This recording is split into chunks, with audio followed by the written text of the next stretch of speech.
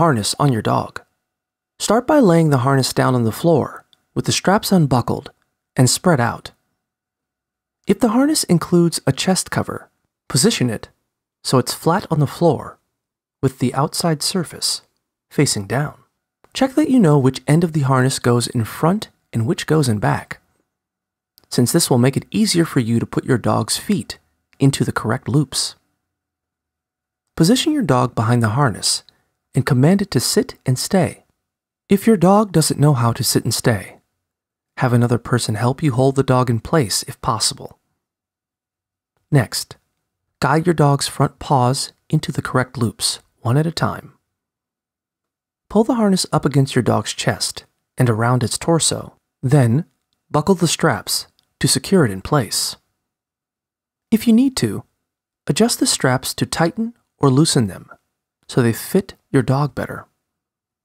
The straps should be loose enough so that you can fit 2 fingers between them and your dog's body, but not so loose that your pup can easily slip out.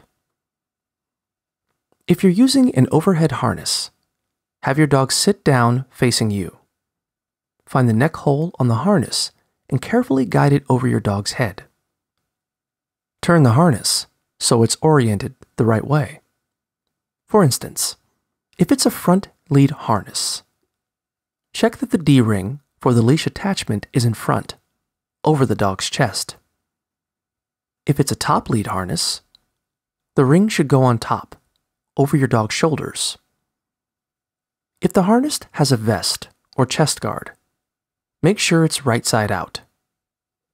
Next, guide your dog's front paws through the leg loops on either side of the harness, one leg at a time. Pull the straps around your dog's body and buckle them securely in place.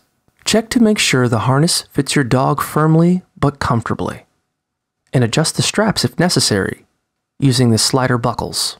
When you're done, reward your dog with praise and a treat so it will associate the harness with good things. Attach a leash to the D-ring, and you're ready to take your furry friend for a walk.